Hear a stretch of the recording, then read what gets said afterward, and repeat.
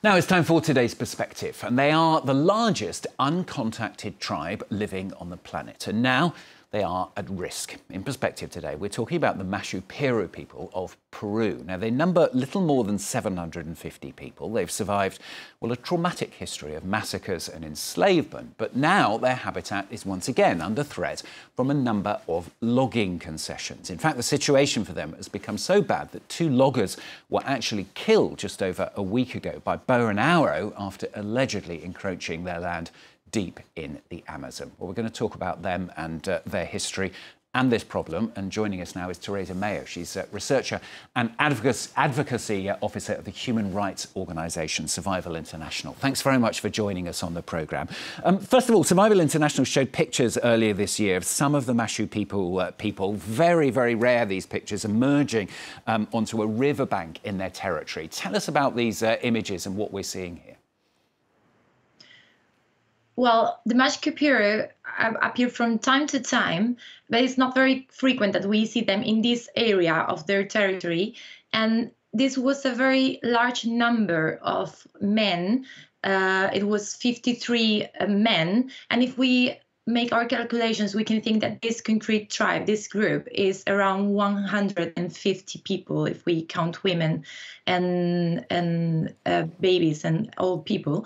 And it's a sign that they are moving from one place to another, as they have been doing usually, but not in such big groups. So part of it could be flying from the areas where these logging companies are operating, as these operations have restarted with the dry season.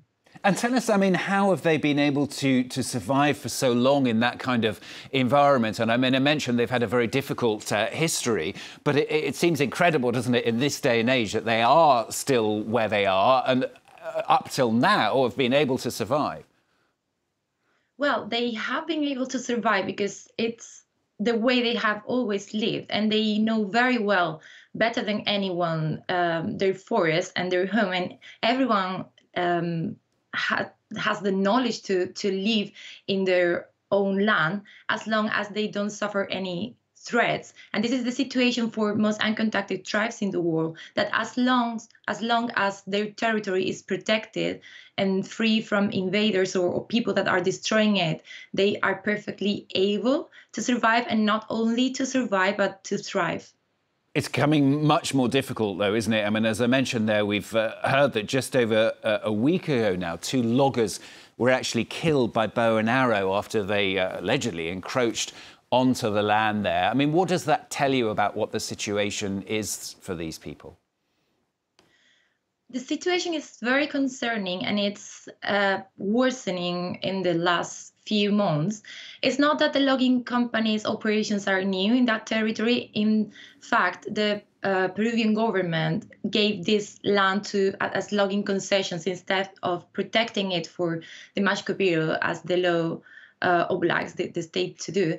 But the state, even when they recognize that it's Mashco Piro land, they sold it off to logging concessions, and they know, and the state has recognized that this is a difficult and a very dangerous situation for both the Mashco Piro, who are vulnerable to external diseases and also direct violence that is done against them, but also for the workers of these companies. And this last event was a confirmation that this cannot be, this situation cannot be sustained. And it's not the first time that such an encounter happens between the Mashco Piro and illegal loggers or workers of these logging companies. That's why we are advocating for this land to be protected. There has been one little victory, hasn't there? I think at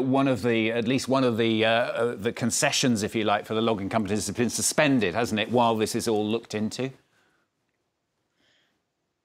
What has been suspended is the certification by the FSC, which is this company that certified timber, saying this is sustainable and ethical, and survival and indigenous organizations have been asking them to fully cancel this certification because it's very evident that it's not sustainable at all, and people are dying in the territory.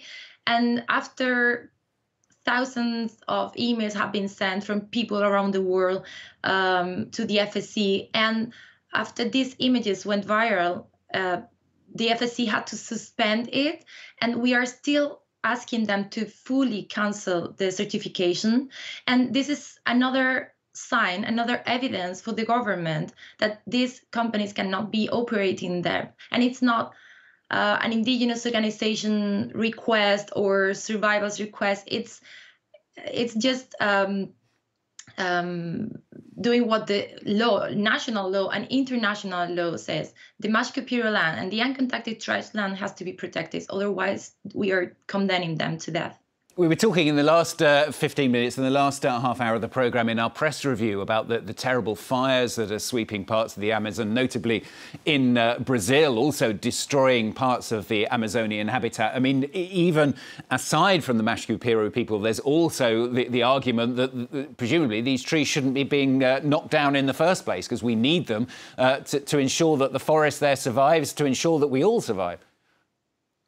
Yes, and we have to think about uncontacted tribes who are very unknown for the rest of the world as the best guardians and protectors of our forests and their forests, because they are the most self-sufficient people, also the most vulnerable, but they are the ones that are there taking care of the forest. And it's not a coincidence that the most biodiverse places on Earth are home to indigenous people and are home to uncontacted people. And experience have shown us that when a piece of land is protected as indigenous land, is what is more effective to actually protect the forest, because they take care of that forest, and it's a way of protecting the forest of external threats, and fires is one of them. Yeah. Sorry, I was going to say, is there more that needs to change? I mean, thinking about it from the other side, if you like. I mean, we all need wood. We all use wood. I can see it in the furniture behind you. I mean, some people might say, we have to cut down wood from somewhere, so why not from here? Specifically from the Mashco Piro land, because we do need furniture for sure, and we do need our things, but we also need our forest to be there, standing for us, for oxygen, and to provide everything. And this is a matter of human rights. There are many places where we can find this timber that we all need, that is not stained with indigenous people's blood, basically. Do you think, I mean, I sort of hinted at this at the beginning when we started talking. I mean, do you think in the longer term, tribes like this can survive? I mean, as I said, it's an incredible, isn't it, that they've managed to survive up to this point. As the world gets more and more advanced, technology gets more and more advanced, is there a way of the rest of the planet being able to ensure that people like this are protected? Land protection is the only answer for that. And as I said, they don't only survive, but they thrive, and evidence show us how they thrive, and they look healthy and happy when their land is protected and they are free of threats, basically. And we also have the testimonies of those people that once lived uncontacted, and now for X or Y reasons they live in our society, and they share with us their wishes for their relatives living uncontacted, and they always say, let them live and just let them be happy. And many of them, most of them, I would say, in my experience, they don't want their relatives to make contact. Contact always means to them suffering and death. Good to talk to you on the programme today. Thanks for summing it up for us. Teresa Mayo, who's a researcher and advocacy officer at the human rights organisation Survival International. Thanks very much.